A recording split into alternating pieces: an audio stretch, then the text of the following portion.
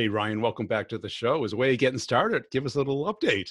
Yeah, it's been great. It's been a year since I've been on, so thanks for having me on again.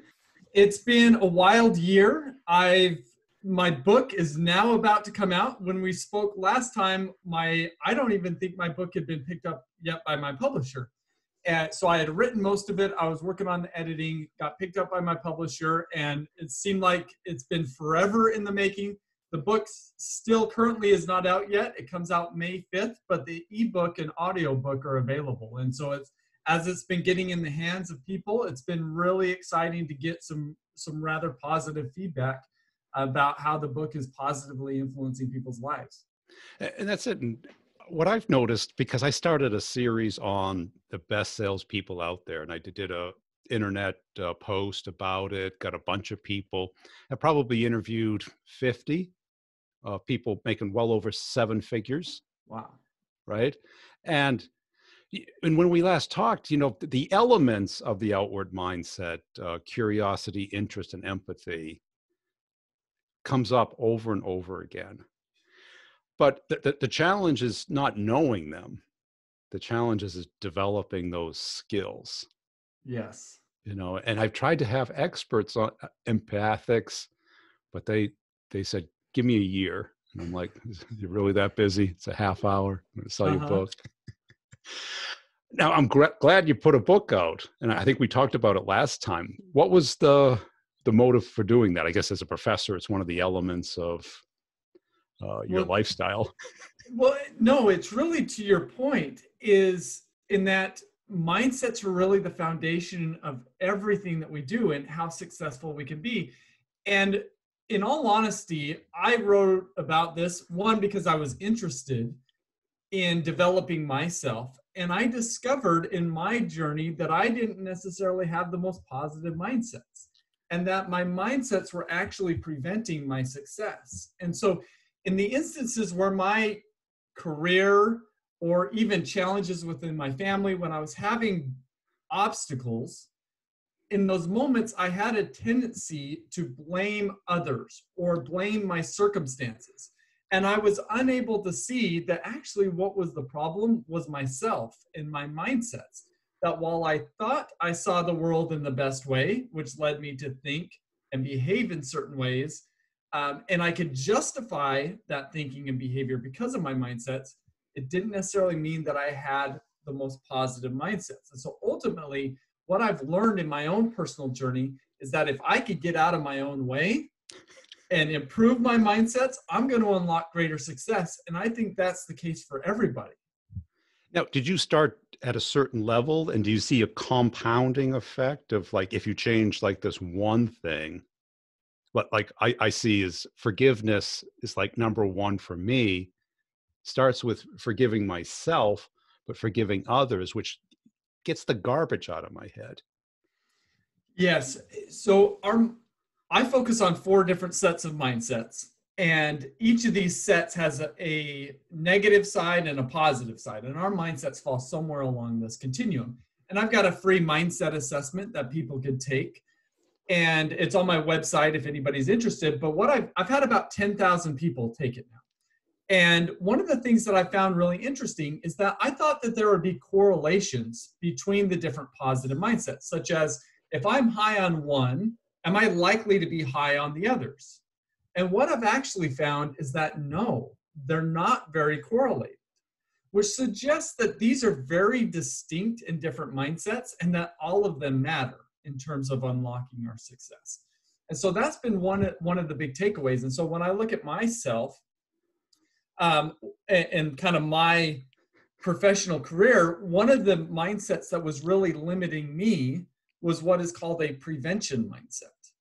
And a prevention mindset is when we're trying not to lose.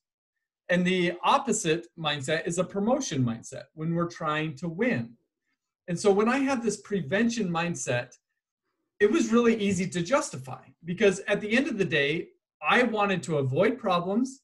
I wanted to make sure that I was safe. I wasn't taking risks. And so when a storm would come on the horizon, naturally, I would just run from the storm. But that actually was taking me away from the goals that I wanted to accomplish. And it was during this time when I started to dive into mindsets is I had a business owner that gave me a book. And the book is called The 5-Minute Journal. And he hands it to me. He says, this is going to change your life. And I said, you're out of your mind. I mean, in my own mind, I'm thinking, there's no way I'm journaling. I'm not a journaler. And so, but outwardly, oh, thank you. That's so kind of you. I love books. But I brought it home, and it invites you to answer 3 questions in the morning and 2 questions at night. So 3 things you're grateful for, what would make today great, or 3 things that would make today great, some self-affirmations. And then at the end of the day, what are 3 amazing things that happened today, and how could I have made today even better? And as I started to do this, I kind of gave myself, I'll do this for 2 weeks just to make him happy. And as I started to do it, what this was for me was it was exercising my positive mindset neural connections on a daily basis. And I felt the shift from instead of being concerned about avoiding problems and ensuring my safety, I became much more focused on the goals that I wanted to accomplish. And that made all the difference for me. I mean, without making that shift, I would have never written my book. We would have never had this phone call. I would have never started up my own business. And so that's an example of where if we could isolate specific mindsets that we need to improve, use some tools to help us to strengthen our positive mindset neural connections, then we could start to unlock much better thinking, learning, behavior, and consequently our success. And that's it. And even my amateur neuroscience research as a sales guy is that we're working with the wrong part of the brain most of the time. We're working with the prefrontal cortex, the logical brain. But all this stuff is in our subconscious primitive brain, right? We got to train that monkey, that reptile. You're so right, because our mindsets, what they are our mental lenses that shape how we view the world. And I love that you're directing me into the neuroscience, because that's been one of my biggest learnings this last year. And so let me tell you a little bit about what I've learned. So our mindsets, they aren't physical lenses, right?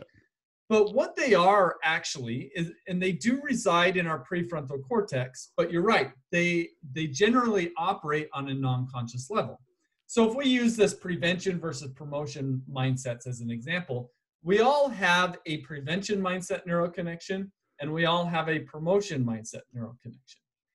Now, which one we use and when we look out at the world or the situations we encounter is based upon which one is stronger. So if one is stronger than the other, it's going to fire louder and quicker. And then the other one is just going to be slower and softer.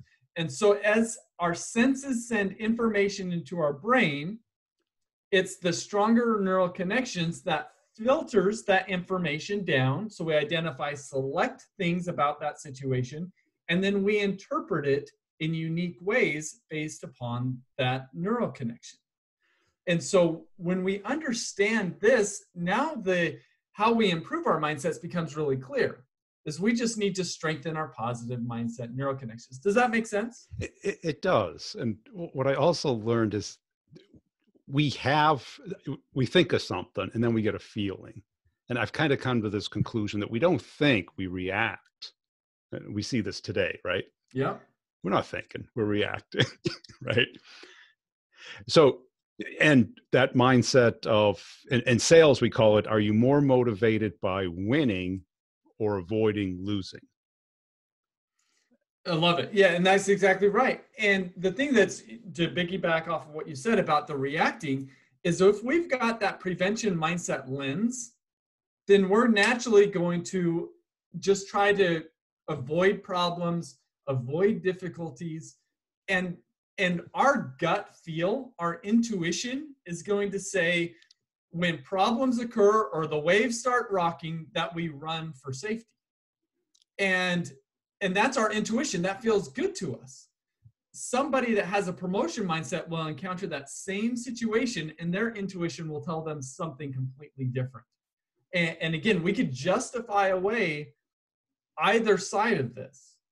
But the reality is so the idea of going with your gut is only a good idea if you have the positive mindsets. Otherwise, it's going to limit you. And we have to condition that subconscious because we're getting a feeling, right? Someone cuts us off in traffic, right? If we're thinking, who cares? We're going to still get there on time. You know, that person didn't get up in the morning and say, I'm going to go cut off Ryan, right? Yeah. But how do we react? That person is threatening our social position on that highway. Yes, exactly. Yeah. And this comes into the idea. I know you focus a lot with sales reps, but also sales leaders. And sales leaders really shape the culture and the mindsets of their reps below them.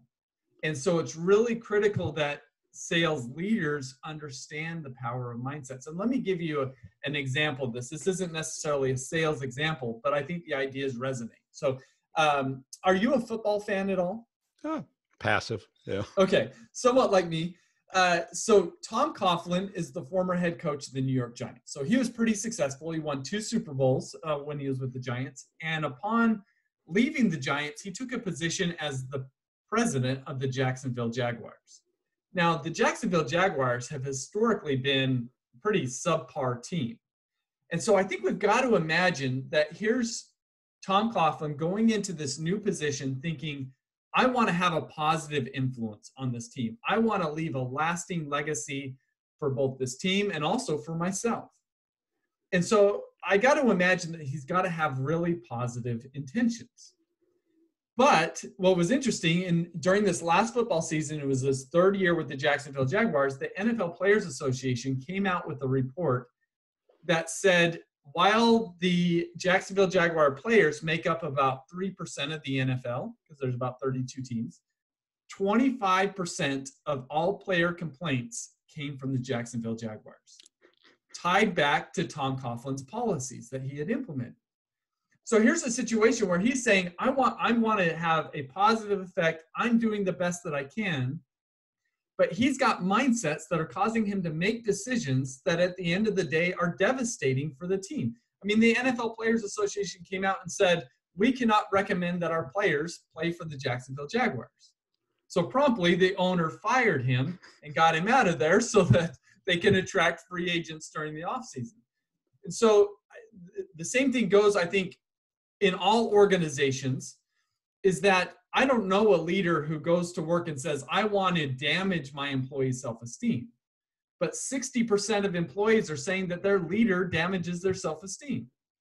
And I think that the reason is because leaders are trying their best, but if their underlying mindsets aren't positive, they will be inclined to engage in behaviors that they think are best for them, but are actually detrimental for those around them. And so you believe clearly that the positive mindset is much more constructive than avoiding a bad thing. Yeah, that's one of the things. So in my book, I focus on these 4 sets of mindsets, not because there aren't other mindset sets to focus on, because, there's mindsets that are out there like deficit versus abundance mindset, which I think have a lot of good ideas associated with them. There's finite versus infinite thinking. Simon Sinek's new book talks about that. So those are great mindsets. The problem is there's not 30 plus years of research that backs the importance of those mindsets and actually validating them. So the 4 sets of mindsets that I focus on each have about 30 years of either research or practical backing behind them that's promoting that there is a positive mindset and there is a negative mindset. And the more that we can shift to the positive, the more we're going to unlock greater success for us. Okay. Well, what's number 2? So we talked about prevention versus promotion. There's fixed versus growth mindsets. So fixed mindset is, I don't believe I could change my talents, abilities, and intelligence. We kind of are who we are, and there's nothing you can do about it. But those with the growth mindset believe that they could change their talents, abilities, and intelligence. And the primary finding in the last 30 years of research on these mindsets suggests that if we believe that we can improve, we are going to approach challenges and failures because we see them as perhaps the best way to learn, grow, and develop. Whereas those with a fixed mindset because they don't believe that they can improve. Whenever they fail, they're inclined to internalize that as though they are failures. And so they run from challenges and failure because they see them as being catastrophic to really their personal image. And so those with the growth approach challenges, those with fixed are inclined to avoid challenges. Now I see that a lot in sales because I'll hear, oh, I'm not funny. I'm not outgoing. I'm not curious. I'm not empathetic. And it's like, okay, I'm not arguing with you. Would you like to become those things? Precisely. And so that's their fixed mindset talking, saying, I can't do anything about this, right? Yeah, but you can. You believe you can. Oh, for sure. I mean, all the research says, all the latest research on neuroplasticity says the things that we didn't think that we could change 10 years ago are things that we could change, like our intelligence. Yes.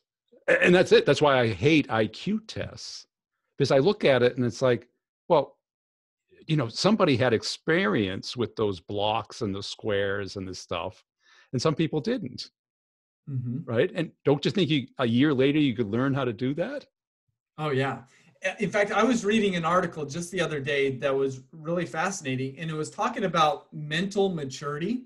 So we used to, kind of the common statement is our brains mature when we're about 25 to 30. And once they're matured, you're kind of stuck with what you have. And that's that fixed mindset mentality. But what we're finding is that regardless of our age, we can mature in our thinking. I think we all understand that. And one of the primary ways that they demonstrated this through research was that oftentimes those who are a little bit younger had a tendency, when they were presented with two conflicting ideas, to either avoid those ideas or jump to one or the other. Whereas those that are more cognitively mature are able to sit with both of those conflicting ideas and understand the values and cons associated with each perspective and not necessarily rush to judgment. They're okay sitting in that ambiguity. And so one of the ways that we can tell how mature is our thinking is what's our ability to sit with conflicting ideas as opposed to rushing to judgment. Yeah. And the way do we change?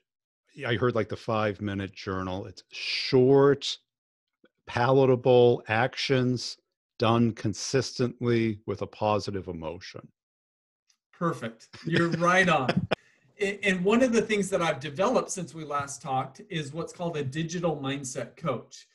So you can find it on my website, but you either get a notification through your email or a notification through your phone, on your phone through an app, about 3 times a week. And it invites you to engage in one of 3 exercises, usually a short video, a short writing exercise, and or just a question. And all of these are just designed to activate and strengthen our more positive mindset neuroconnections. So it's about 10 minutes a day, 3 days a week. And then the coach lasts for about 3 to 4 months. And so if you get a question right, it'll pop up a month later. If you get a question wrong, it'll pop up 2 weeks later. And you have to get it right twice before you retire that video or that exercise or the question. And so over the course of 3 or 4 months, it's designed to essentially be these small interventions that exercise our positive mindset neuroconnections so that we come to rely upon them essentially automatically in our processing. And us getting in our own way is really our subconscious mind that protects us right here, right now. It doesn't think about tomorrow, next week, next quarter, right? It's just trying to keep us alive. And you're so right. And one of the things that I found is that when we don't feel safe, we're inclined to have these negative mindsets. And so let me give you 4 desires, okay? And we could even think, what do sales reps or sales leaders commonly have these desires? The first desire is a desire to look good, a desire to be right, a desire to avoid problems, and the desire to get ahead. Does that sound like a sales rep, a stereotypical sales rep? Yeah, it's all good. So we're inclined, we can justify these, right? Because who wants to look bad, be wrong, have problems, and get passed up? Well, nobody does. But the problem with these desires is they're actually connected to the negative mindsets. Yeah. And the reason why these are negative desires is because where's the focus? It's Me. on ourselves. Yeah. As opposed to creating something better for maybe our organization or for others, our customers. And so let me give you, on the opposite side of the continuum, the 4 positive desires you need to have. And they're just higher order desires.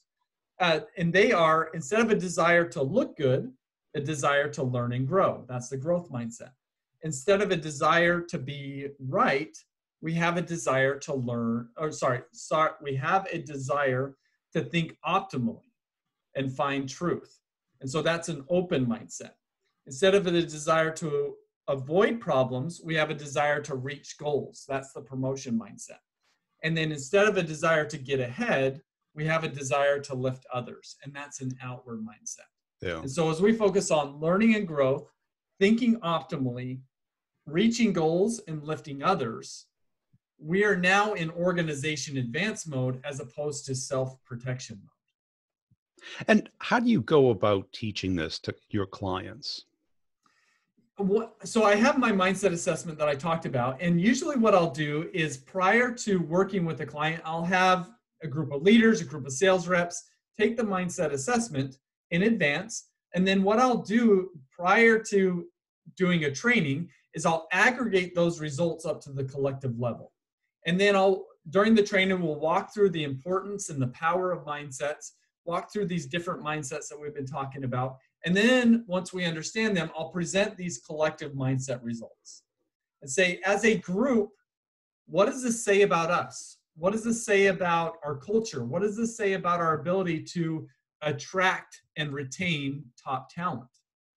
And what does this say about the quality of our leaders? And it really leads to some really deep conversations about our broader culture, about the broader leadership. And let me give you an example of a sales company that I worked with.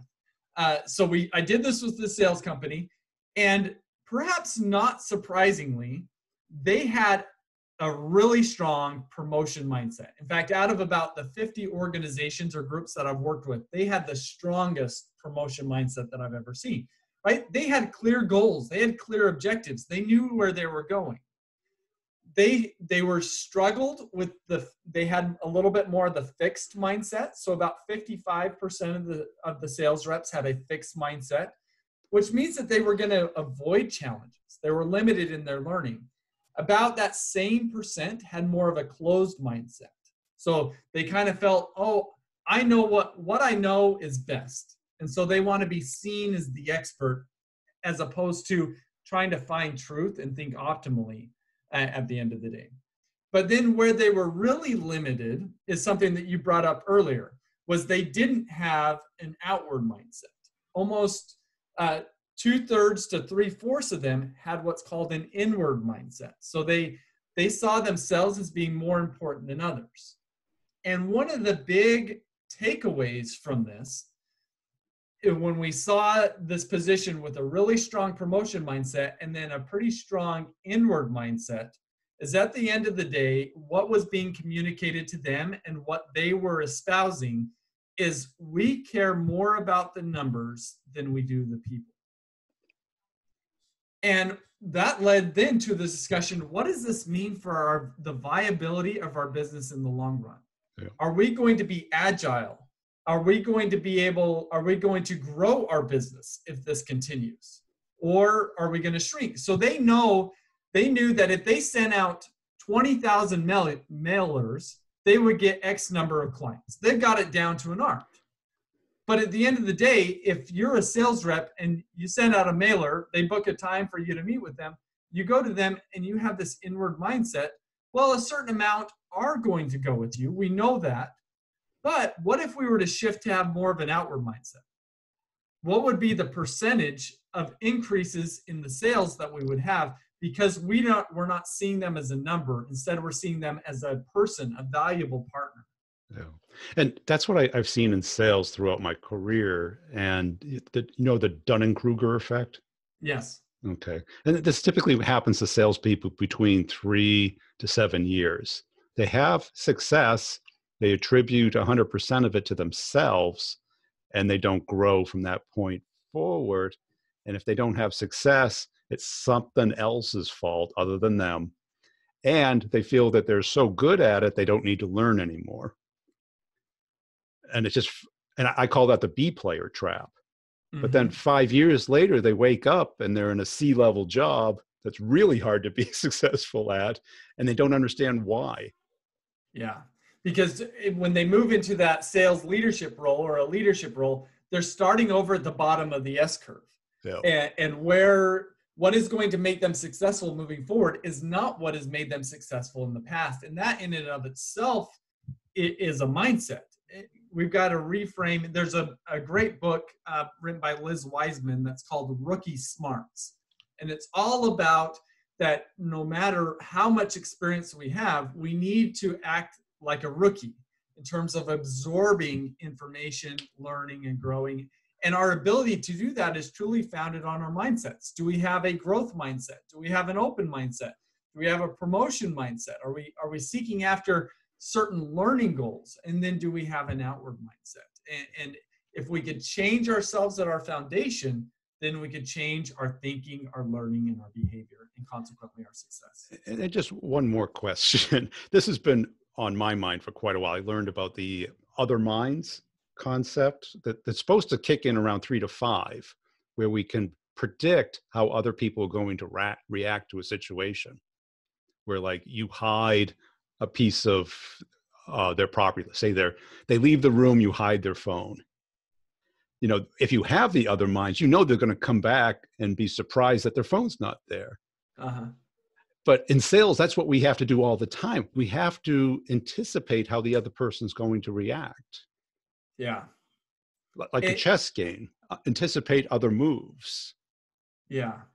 And I think one of the things you're getting at is the idea is when we're a little bit younger in a position or in our career, we are going to be more inclined to be in this self-protection mode. Yeah. Right? So Always. We're focused on me being successful.